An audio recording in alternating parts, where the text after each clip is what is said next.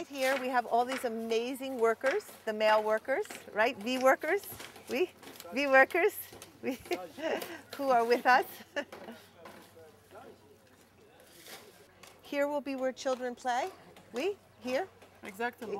Yep. This will be a beautiful area for children to play.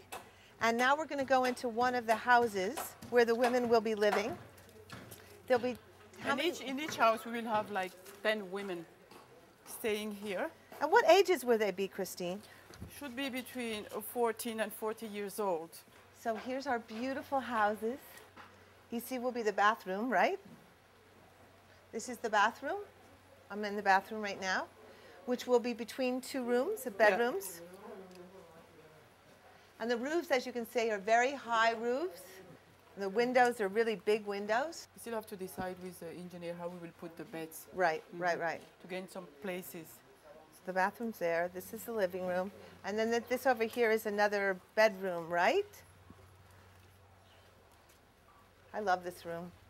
This is my favorite room. I love the angleness of it. It's a V, by the way. This is our administration building with different offices like meetings room and conference room and everything we do have. It's quite big. I think it's one of the biggest part of this. No, the restaurant is also so huge. And the last part there will be like our guest house. So every visitor that we will have here in City of Joy, they will sleep in there.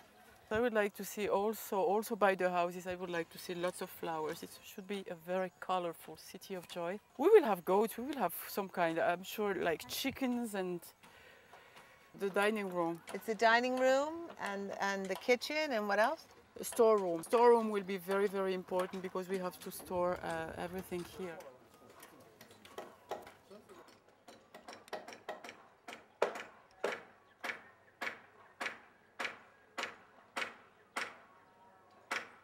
So we're going to close now from the City of Joy, which is a place, but it's also a concept. It's an idea, it's a possibility, it's a hope. It lives in our hearts, it lives in our spirits. It's about ending violence against women and girls in the DRC and hopefully beginning the movement to end it everywhere.